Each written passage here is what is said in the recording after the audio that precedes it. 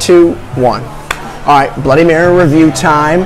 We're in St. Paul, Minnesota, so I had to bring out the nice swag. St. Paul, Minnesota, we're at the Gnome. All right, the Gnome in St. Paul, so let's not wait any longer. Let's bring out our first guest. Here we go, here we go, here we go. Bring him out, bring him out, bring him out. All right, grit scale, garnish, rim, infusion, taste. First off, I just have to bring someone else out. We have a special guest today.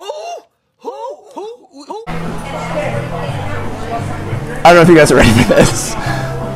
We're gonna bring out Lovejoy. This is the mix. This is the mix that they use here. This is the most unbelievable thing I've ever seen in my life. This is coming home with me.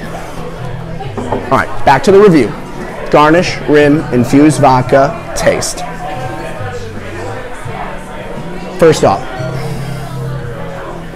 there's a lot of people over there watching, so I don't want to throw these very far, but get them out of my face. I threw that on the ground. I'm going to look like a kid's show. Come on, jeez. All right, garnish at the Gnome. 2 pickles, 2 olives, that's all you get. 2 pickles, 2 olives, that's all you get. Rim, budget cuts. Celery salt, but it's more like a celery salt because there's so little, but celery salt.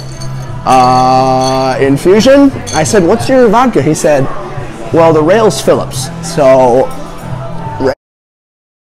rail. All right, and finally, taste.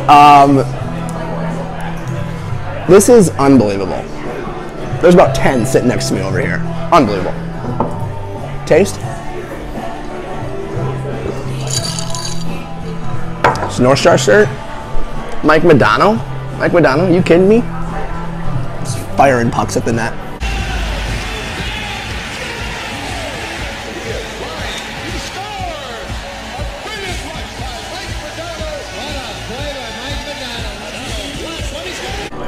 Mike Modano's the man. All right. The Gnome. No garnish. Little rim. Rail vodka.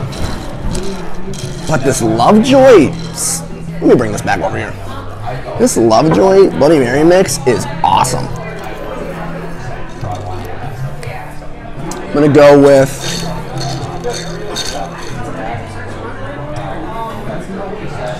6.5. 6.5. That's a review.